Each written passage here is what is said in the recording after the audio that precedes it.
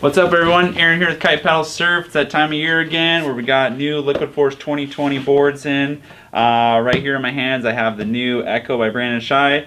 It's been his pro model board for quite a few years now, and it's been in great shape. It's proven free ride board, just all around shredding. Can do just about anything with this board. The difference they've done with this board is they have eliminated the grind base. They've just given that grind base onto the board, the boom.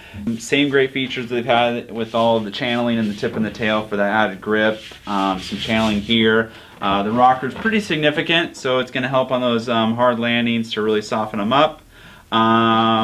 Wood core profile, it's a little bit thicker here in the middle, then tapers off in the nose and the tail. Inline inserts like they've done in the past.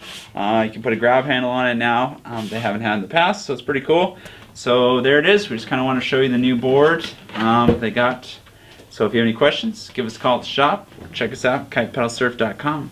See you on the water.